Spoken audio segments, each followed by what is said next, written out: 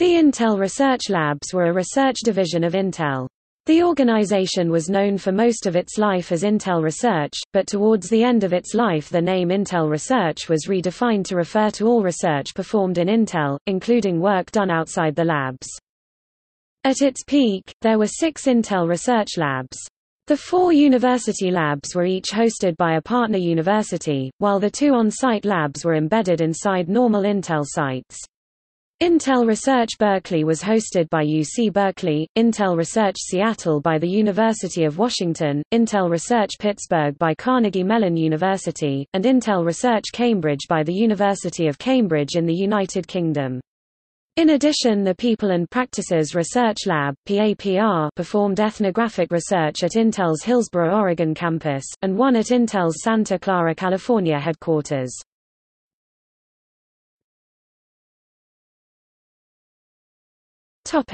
History. Intel Research, as it was then known, was created in 2000, under the leadership of David L. Tennenhouse. Tennenhouse aimed to model his new research organization based on the U.S. Defense Advanced Research Projects Agency, where he had previously been director of the Information Technology Office. Tennenhouse promoted proactive computing, where he envisioned users would interact with surrounding things and things would be able to have digital life.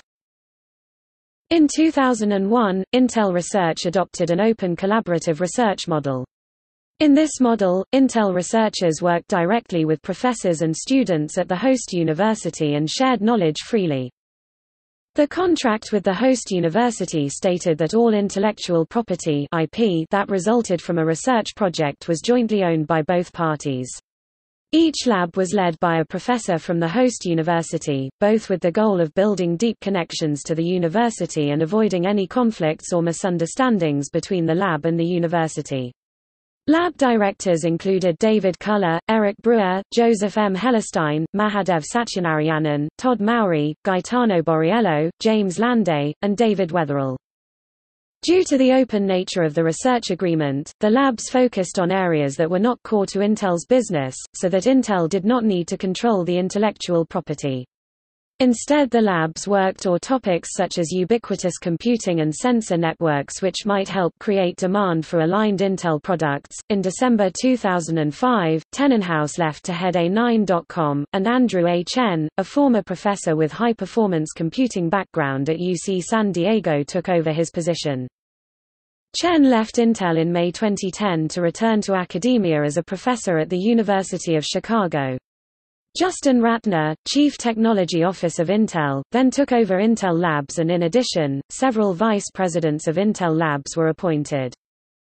The Cambridge lab closed in October 2006.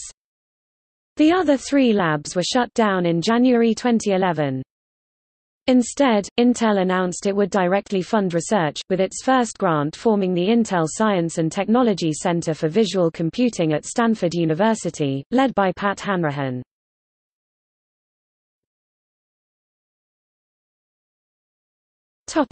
Projects.